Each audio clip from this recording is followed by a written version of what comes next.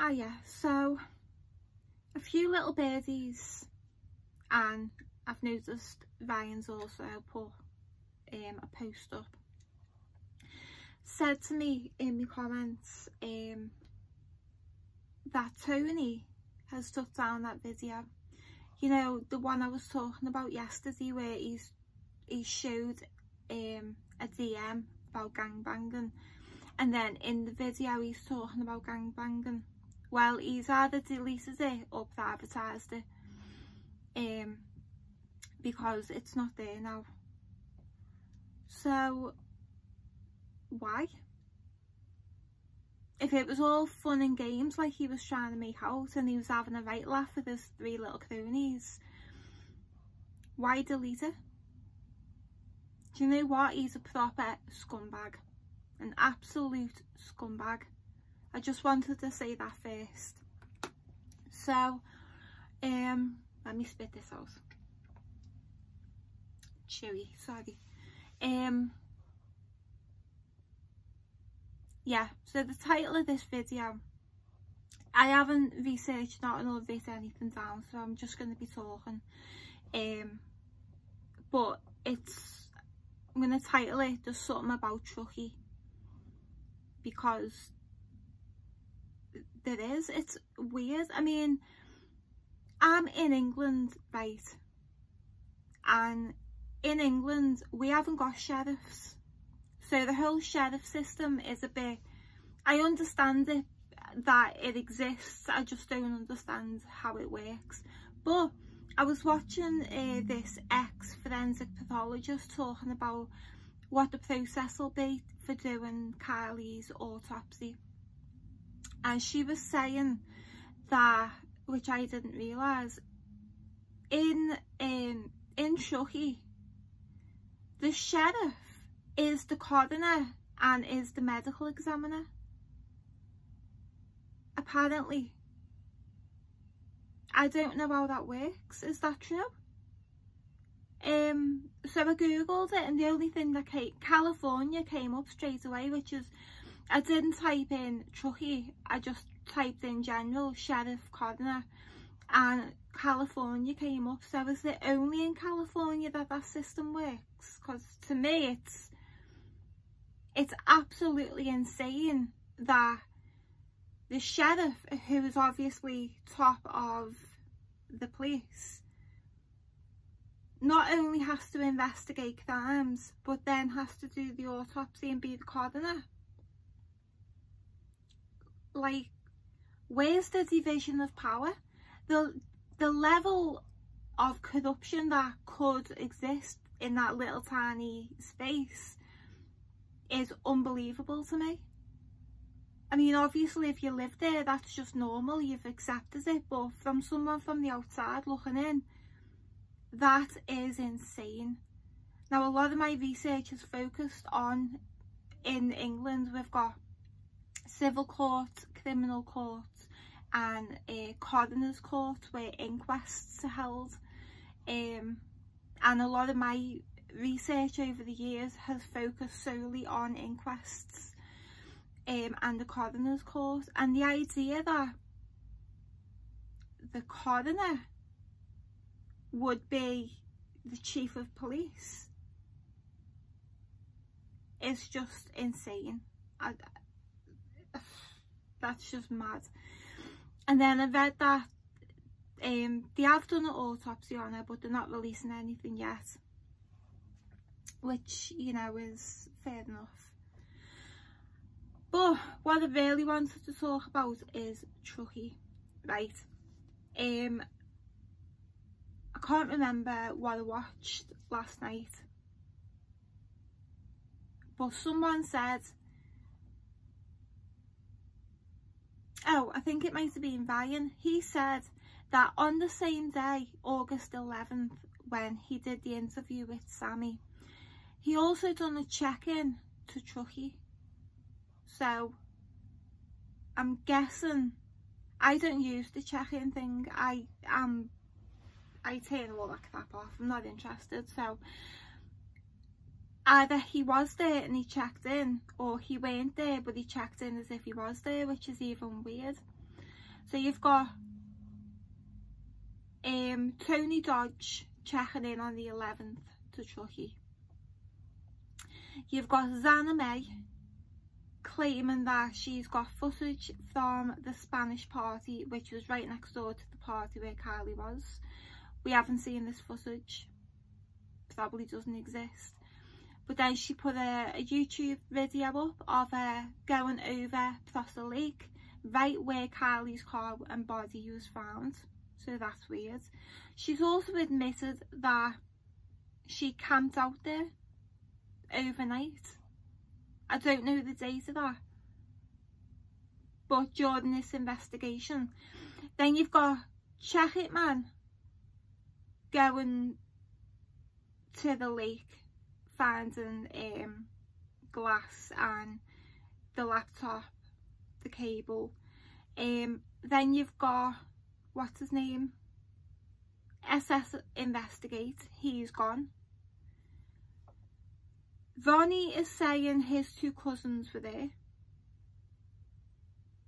I'm not sure about the Glera, but like, right, if you're into true crime, right, which I am, cast your mind back the last 5 years of all the cases that have been made, that creators on YouTube have made a video of,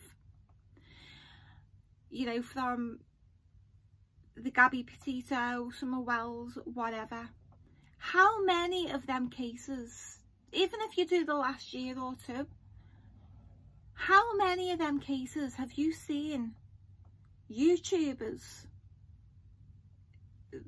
fucking, I don't even know what to call these people, going to the crime scene, walking all over it, where the person's gone missing and where the person is found? How many? Why is this case so weird? Why are people in the, I don't even want to say it, in the true crime community, because I don't class them as, you know, they've just popped up out of nowhere. But how many other people in other cases have flocked to the crime scene? Now, I know it hasn't been ruled a murder or nothing, but it is a crime scene. It's the last place a missing person was found. It's the place a dead person who was the missing person was found, plus the car.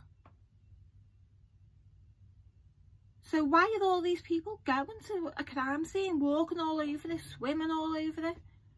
I've never known a case where that's happened, ever. I can't think of one. If you can, let me know down below. It's just so bizarre. So bizarre. And then yesterday on, I think it was one of Ryan's lives, they started talking about trafficking. And they're not quite sure how it works. Now, I'm not going to go into, what are we on now? We're on 8 minutes. I'm not going to go into a massive video here. But, again, you know, I've got a criminology degree, I've got a master's in criminology, and I'm currently working on my PhD in criminology. And the main focus of my research over these years has been trafficking and child sex abuse, and institutionalised child sex abuse. And it's led me down so many rabbit holes that it, like, at one point it made me really ill, because I couldn't believe what is really happening. And it's not just the cases that you see on the news or in the papers. These cases are everywhere. My own research has gone from England, Australia, Belgium and America, and recently Ireland and Scotland. And there's many different like format for these organisations. They all operate slightly different, depending on mainly on who the clientele is. They operate very differently. But one case I do want to mention in particular is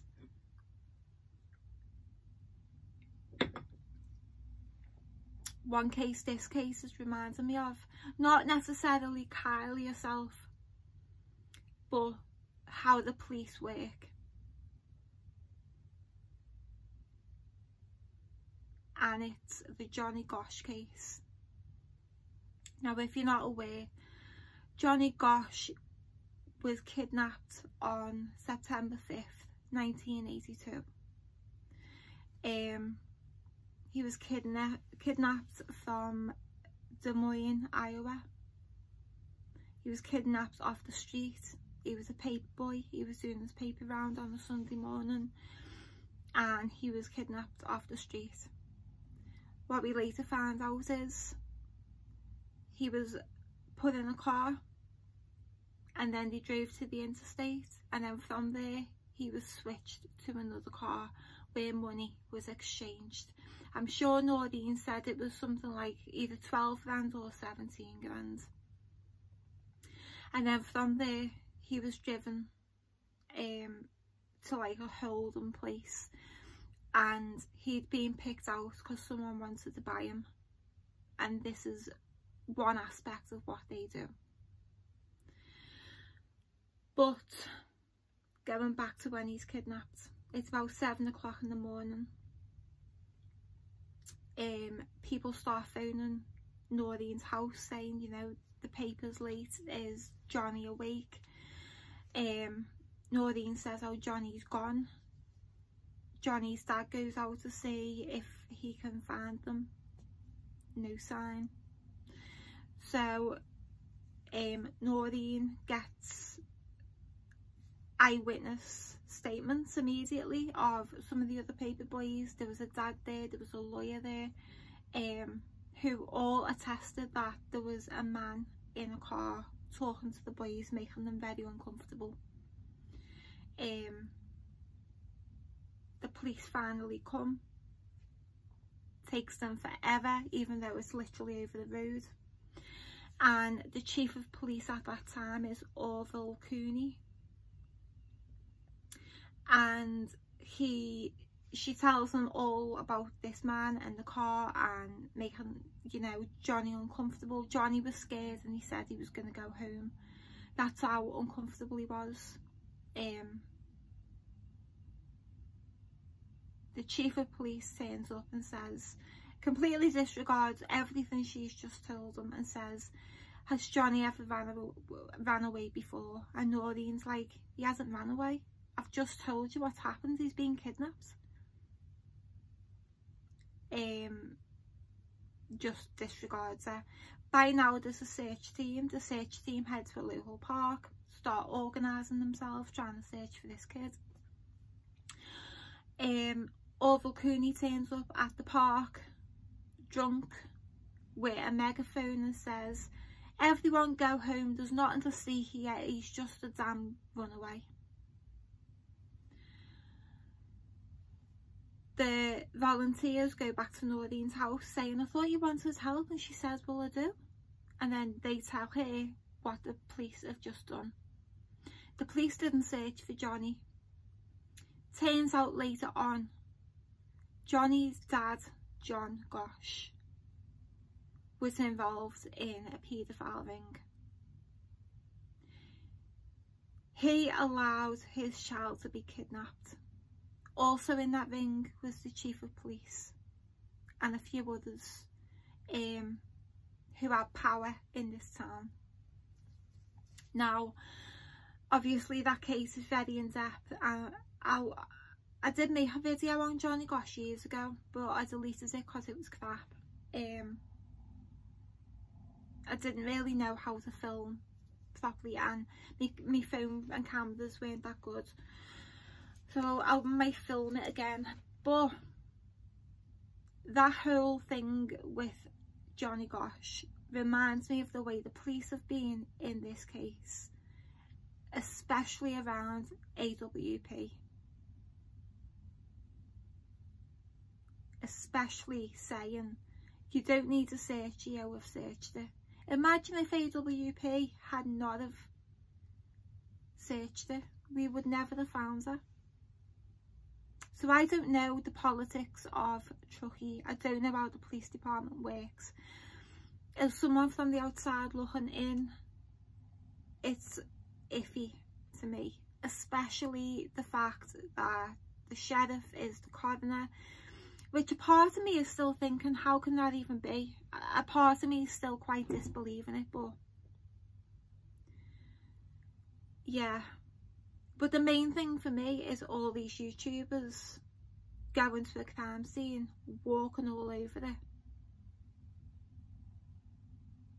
It's weird. I've never known a case like it. And it's interesting that Tony Dodge has deleted that video from yesterday. Very weird. Anyway, I'm gonna go out 16 minutes, so I'll see you in my next one. Take care.